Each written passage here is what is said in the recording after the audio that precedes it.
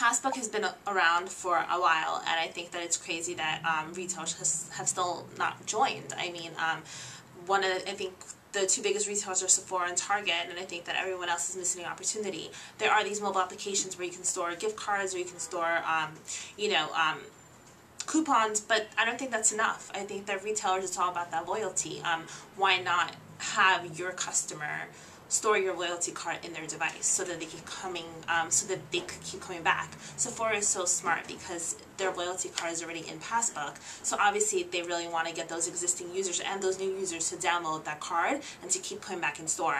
And I think that retailers like Macy's, who is huge in mobile, they're really missing out because it's one thing to have consumers get like a gift card and use like a third-party application to use it, or to get coupons, but it's another thing to have your loyalty card in there, which definitely is going to have that customer keep coming back to your store, and you're going to increase those revenues that you really want to.